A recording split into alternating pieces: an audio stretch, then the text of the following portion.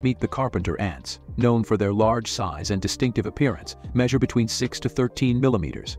They come in various shades of black, red, or a combination of both, with a segmented body and elbowed antennae. Found worldwide, from the United States to Europe, Asia, and beyond, carpenter ants thrive in forested areas, where they carve out their nests in decaying or moist wood.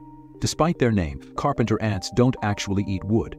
Instead, they feast on insects, sweet substances like honeydew and plant sap.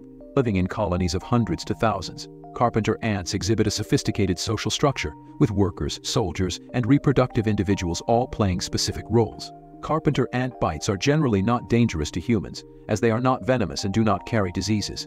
Their bites can be painful, and some individuals may experience minor swelling or irritation at the site of the bite.